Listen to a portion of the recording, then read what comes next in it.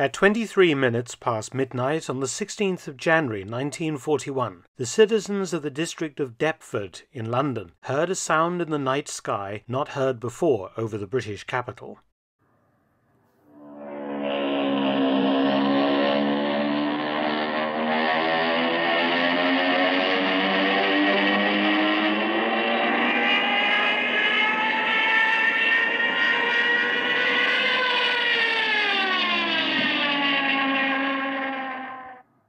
That sound is one of the most infamous of World War II, the Jericho trumpet sound of a diving Stuka. But what was a Stuka doing over London and at night? It was the beginning of a German experiment to see if the Junkers Ju87 dive bomber could be re-rolled from attacking shipping, radar stations and RAF airfields in the daytime to acting as a nighttime dive bomber raider over the British capital.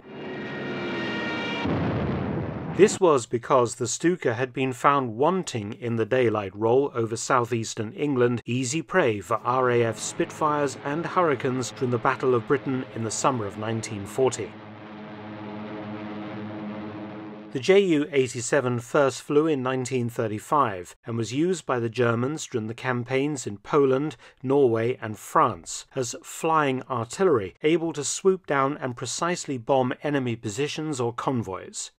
It was a sturdy plane and struck fear into the hearts of the enemy and the defenseless columns of civilian refugees that Stukas also attacked. It carried a two-man crew and could withstand diving speeds of 600 kilometers an hour or 370 miles per hour.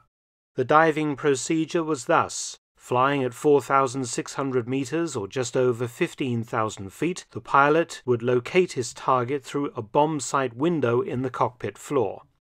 Following trim, throttle, and dive brake adjustments, the pilot rolled the Stuka 180 degrees, nosing into a dive.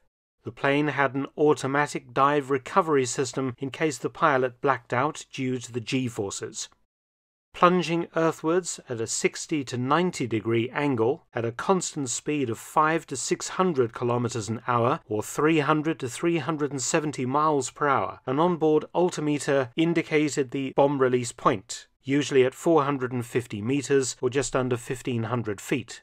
The pilot released the bombs and initiated the automatic pull-out mechanism to pull out of the dive, experiencing 5+ Gs during the recovery.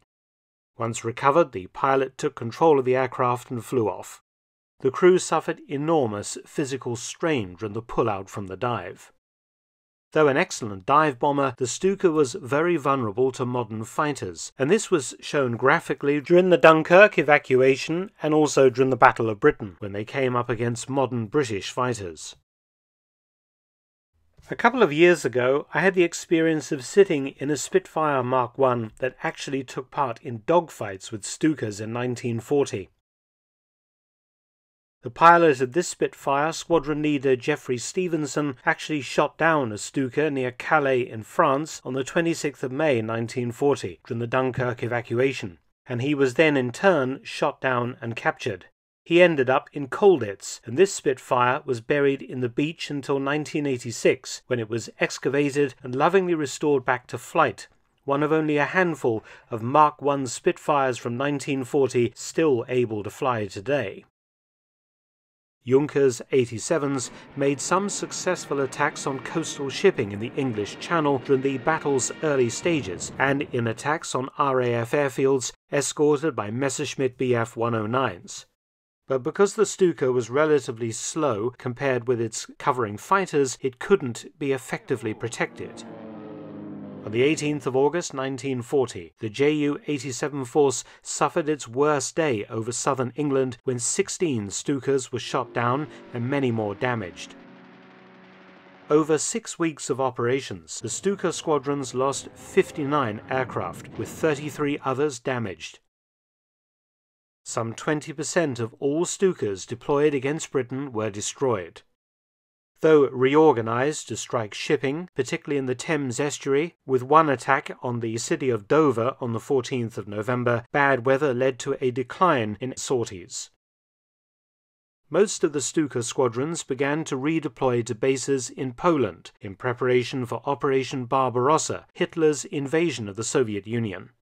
By the beginning of 1941, only Sturzkampfgeschwader 1, or Dive Bomber Wing 1, remained in Western Europe, with only 30 aircraft.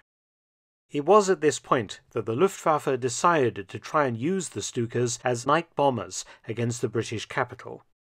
This was in the midst of the Blitz, the long German bombing campaign against British cities carried out by squadrons of Heinkel 111s, Dornier 17s and Junkers 88s. The planes to be used were all Junkers Ju87 B1 models, and each was painted black underneath to help camouflage them at night.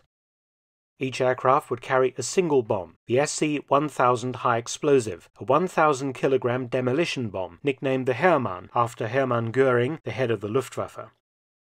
STG-1 kicked off its night campaign on Wednesday, the 15th of January 1941.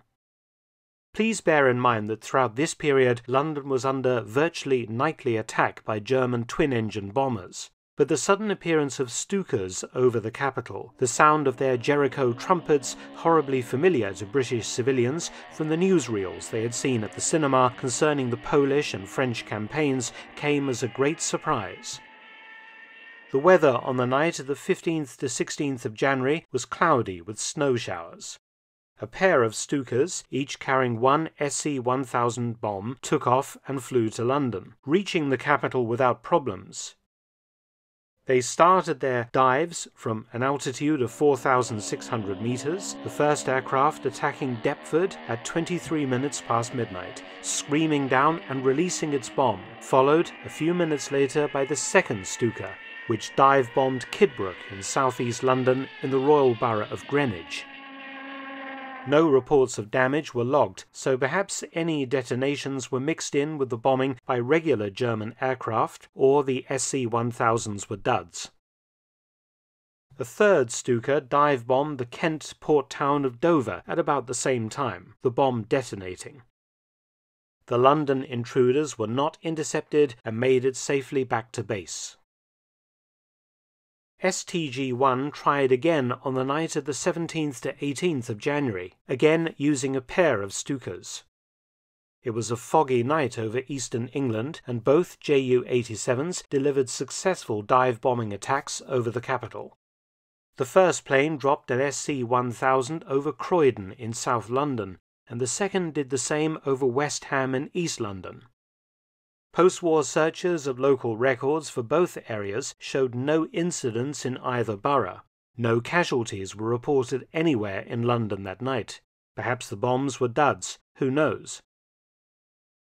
The following raid took place 2 days later on the night of the 19th to 20th of January. This time, 183 German bombers, mostly Heinkel 111s, were sent to bomb London, and STG-1 added a pair of its Stukas to the force.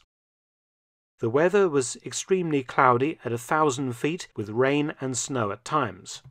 The first Stuka attack occurred at 6:25 p.m. on Sunday the 19th of January, when the aircraft dived on Greenwich, releasing an SC-1000.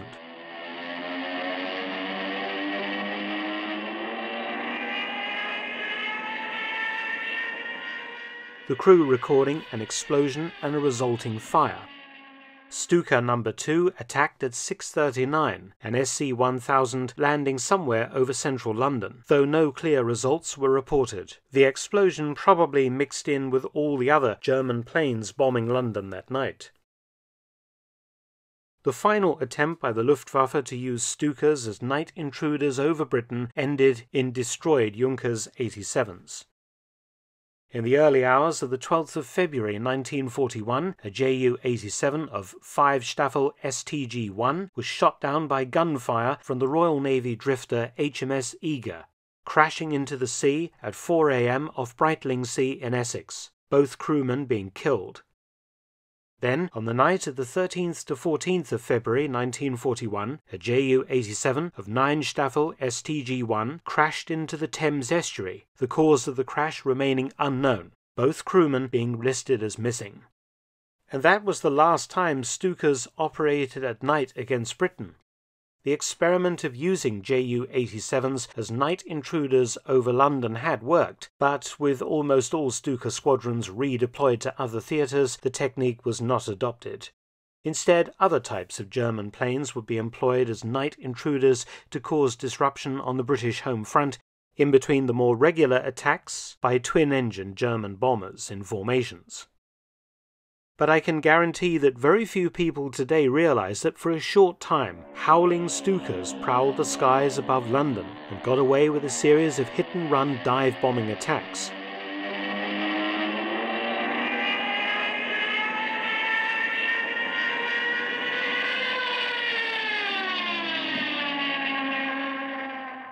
Many thanks for watching. Please subscribe and share, and also visit my audiobook channel, War Stories with Mark Felton. You can also help to support both of my channels at PayPal and Patreon. Details in the description box below.